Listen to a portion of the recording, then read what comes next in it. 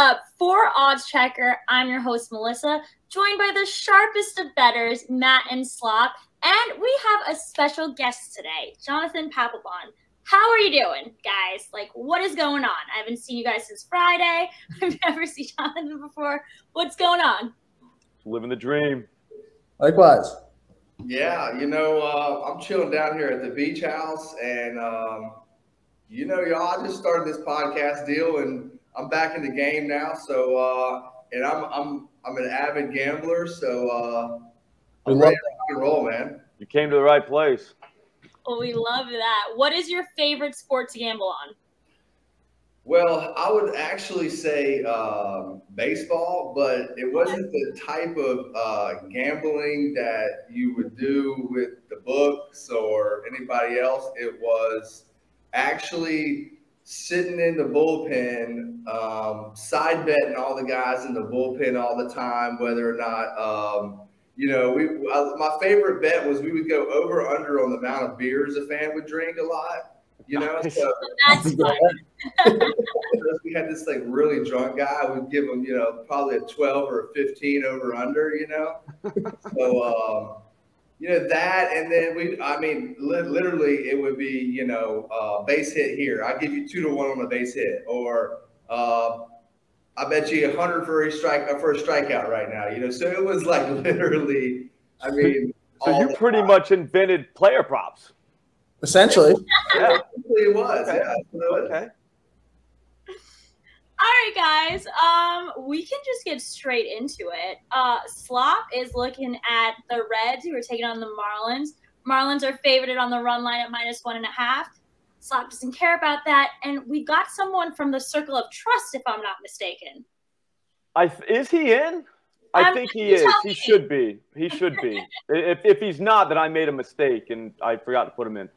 But no, it's Sandy Alcantara. I don't want to go over 7.5, but if I'm going to do it, I'll do it with him, and I'll do it against the Reds.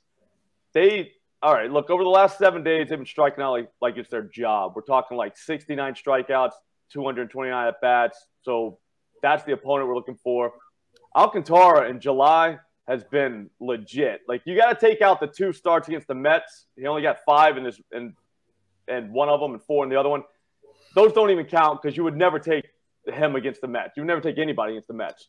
The other 3, though, we're talking 10 against the Pirates, 12 against the Phillies, 10 against the Angels. Those are all strikeout teams just like the Reds. It's 7.5 plus 140. We're talking plus 140 here. It's a must bet. Got to do it. You have to. Our hands are tied. Yeah. I didn't want to. I already said I didn't want to, but I have to. Just got forced into it. Yeah. All right, guys. For our next picks, we got Matt, who's taking on the Baltimore Orioles, facing the Texas Rangers. Rangers are also favorited on the run line. Matt, take it away. All right, I'm going to back the Rangers here. So I know a lot of people don't like to fade the Orioles, although they were sellers there at the deadline. We saw the move on from Mancini, Lopez. It's Martin Perez on the mound today, 9-2, 2.52, probably the best year of his career. He was an All-Star. I was kind of surprised he didn't get moved at the deadline, but he's staying here in Texas nonetheless. I think they bounce back and get the win today. Kyle Bradish on the mound for the O's. He's 1-4 with a 7.01 ERA. That's not good for a pitcher. Not not the best. So I'm going to fade that there. I'm going to trust Texas bounces back and gets the win today with Perez on the mound. This line's continuing to steam up. I see now it's at -150, 155 some places. So we'll try to lock this in now. I think they get the win at home today. All right. They are playing at Globe Life Field. So I don't know anything about Globe Life, but we'll see what happens. Never been there. Never been there. Is that one of the places we want to go to, though? I'd go. Sounds nice. You ever been there, Papelbon?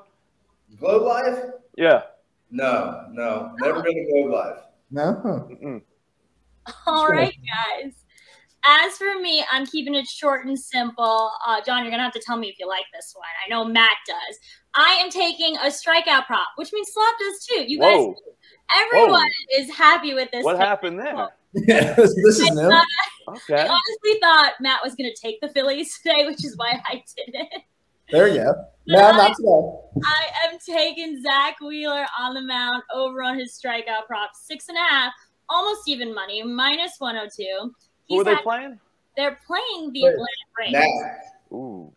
And he said and 10 strikeout props in his last 2 games. So I feel like we're gonna do this. Against the Pirates, he had 8 in his last start. I don't see why this doesn't hit.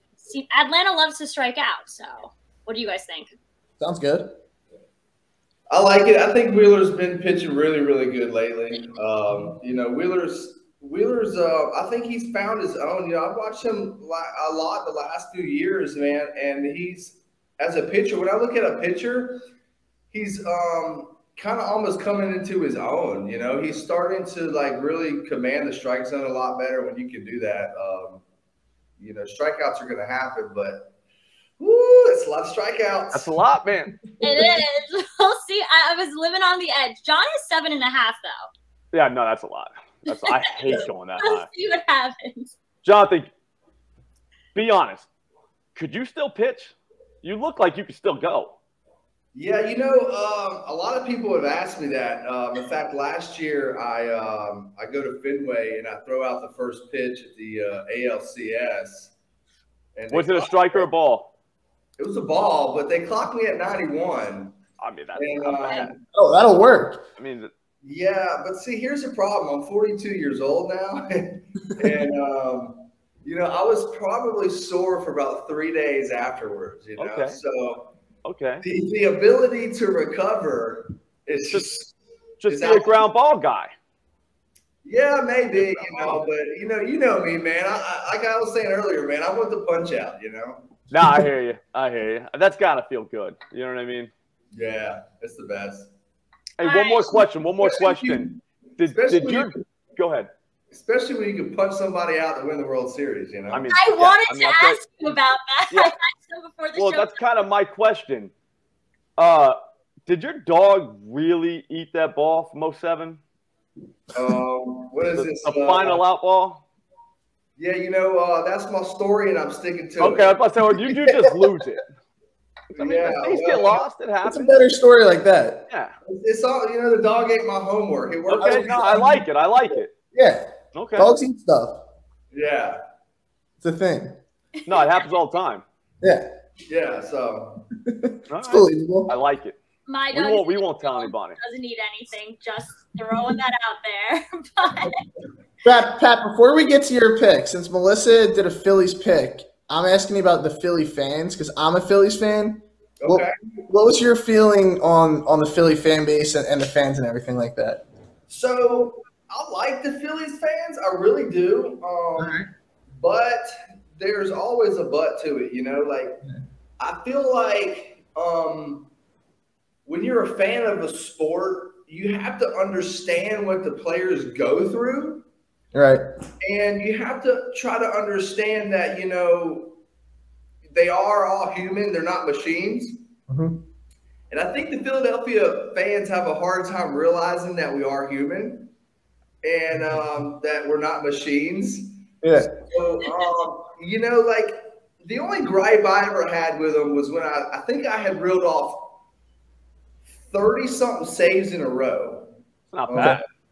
And I think I blew one save in the middle of August. I was probably hungover as hell, and they literally booed me as I was walking off the field. So I grabbed my stuff at them. Joe West kicks me out of the game. Well, then I get in a fight with Joe West, and it wasn't good. But look, man, we go through a lot. When you grind through a season, you go through a lot. Mm-hmm. I feel like when you're making that grind, you're not going to be perfect every night. So I think if the Philly fans could just realize that, you're not going to win every game, Philadelphia. You're just not. Especially the Eagles. Something they haven't got yet. Yeah, the Eagles. Let me tell you something about the Eagles, bro. The Eagles are going to struggle so much this year, and my boy AJ is. I'm so mad. He's a Mississippi guy.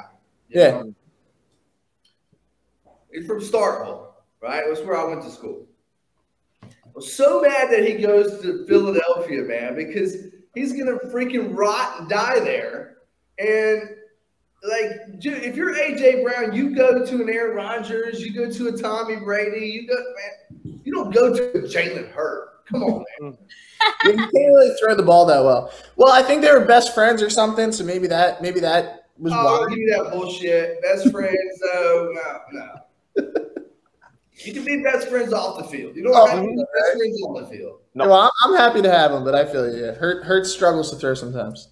Yeah. Well, with all that being said, y'all want my pick? I want to hear your pick. I want to hear the pick. We need to hear the pick. I'm going to kind of parlay off of Melissa. I'm not going to take the strikeouts, but I'm going to take Philadelphia today on the run line. Oh, yeah. Look, they're playing the Nationals, bro. They just lost the best player on the planet. I played for their organization, and when that happens, you feel like, why am I showing up for work? Right. Like, they have no reason to play anymore. Like, their best player just left. Everyone's like, we suck now. They know it, so they might be a strikeout team now. They could be. Mm-hmm. Yeah. What were your thoughts on that trick? Is that the same ownership that when you were there, or is it new now? No, same ownership. Big Jewish family that is a big contractor. Excuse me. They're big contractors. Okay. So yeah, I was shocked to see that move. Yeah, I've seen a list of all the guys that they turned. I think it was Trey Turner, Soto, Rendon, Harper. Like they turned them into like literally nothing. Yeah. Here's the deal: you had two of the best players on the planet, Harper and Soto. You couldn't win with them. Right. Yeah, it's bad. So you think Harper is one of the best players? Yeah, I think he's one of them. Yeah, I mean he can change the game. Okay. Yeah. Well, then you're gonna have to explain to me what was going through your head during that punch. Can we cuss? Yes. I think that, did you punch him or did you choke him? It's just look, man. It's just one of those things. Like when I was a rookie, I had my ass kicked more than that. You know, it's just one of those things where you have a conversation with somebody, you expect something, it's not done, it's thrown in your face, and I mean, when someone says "fuck you, you fucking pussy" to me, I'm not. You had enough, right? That's fair. That's totally. I feel like that's crossing a line. That makes sense. Leave that out too. So. Yeah. I mean, look. At the end of the day, it really wasn't that big a deal. Yeah, it probably happens a lot more than we know, right? Yeah, like guys are like that. You know what I mean? Like you get in a fight with somebody and your friends next day. Like that's what happens. Exactly. Like, it happens all the time. When I was a 23-year-old rookie, Jason Varitek whooped my ass daily. It happens. Right. Yeah, helped out. Yeah. All right, Jonathan, you have to give us your pick for the day. We're all tailing you already. We don't even need to know what he likes the Mets. No, I like the Phillies against the Nationals. For sure. No, they're playing the Braves. It's the Mets, Nationals, Braves, Phillies. Oh, yeah, Braves, Phillies. Bassett goes against the Nationals.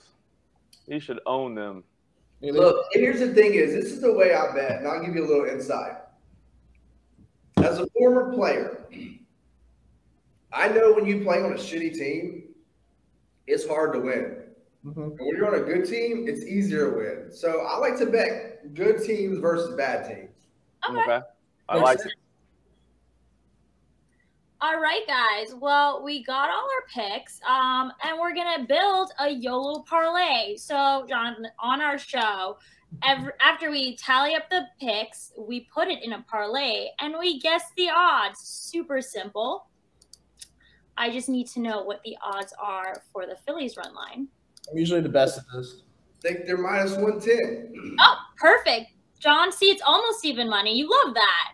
Yeah. I do like that. Pretty much plus money. That's respectable stuff right there. We got a plus 140, minus 145. Ooh, that was Matt. Minus 102, and a minus 110. I'm not good when there's 4. 3, I'm better at. Yeah, now if I was better at math, I'd be able to tell you. Guys, Hang if on, we were hang to on. parlay these odds together, Matt, I'll let you go first. All right, I'm going 780. Okay. Slop. I'm gonna go plus 781. Yeah, see, this is why I never win. Because these guys take advantage of it.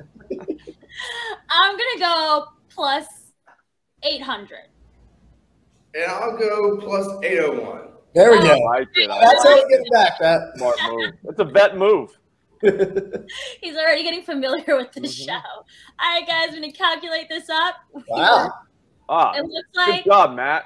We weren't close. No, we are not good at the 14. Well, Pat I wins, won. right? Yeah, Yeah. no, it automatically wins. That's a win there.